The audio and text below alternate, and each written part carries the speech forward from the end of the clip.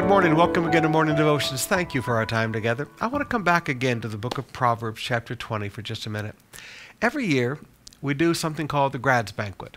And this year, it was such a privilege and honor. I mean, there were so many cum laudes and magna cum laudes. And oh my goodness, we have some. Sometimes, to be honest, as your pastor, I sit there and I look at these young people and I go, what qualifies me to stand in front of such incredibly intelligent young people and teach them the Bible? I mean, you know, we have genius young people in the church, and I'm so proud of them.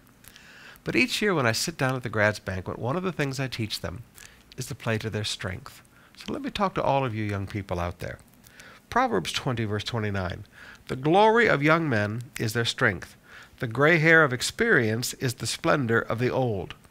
Now, I don't have much gray hair up here, but I got some gray hair here. As you get older, experience and wisdom is your great strength. Your physical strength. You know, you don't feel old, but you don't bounce back as quick as you used to. And you think, man, I used to be able to go a lot longer than I'm going now. But young people, I look at you. I look at those eyes full of brightness and eagerness, and I look at the strength that you walk around in. Young people, you may not have a lot of wisdom and you may not have a lot of experience, but you have strength. If you want to get ahead, play to your strength. Your strength is your strength. Now, when I was first your pastor as a young man, I was strong, just like you young people are strong now. I could go 3 days and not sleep, but it took me a lot longer to do things in those days. I can remember in the early 80s, we did not have computers yet.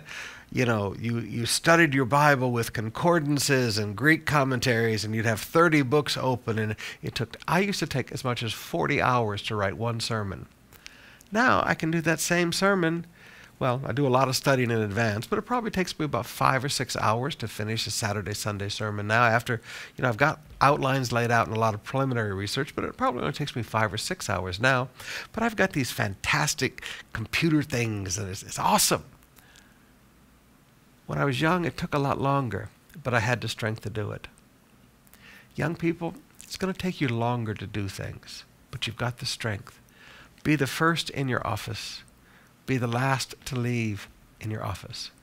Work harder than everybody else around you. Work longer than everybody else around you. Your greatest strength right now is your physical strength. I don't say this insultingly, but you don't have a lot of wisdom yet. You don't have a lot of experience yet. But you've got a lot of strength. Do you want to get ahead, young people? Use your strength. Don't use your strength to play. Use your strength to build your careers and to build your businesses.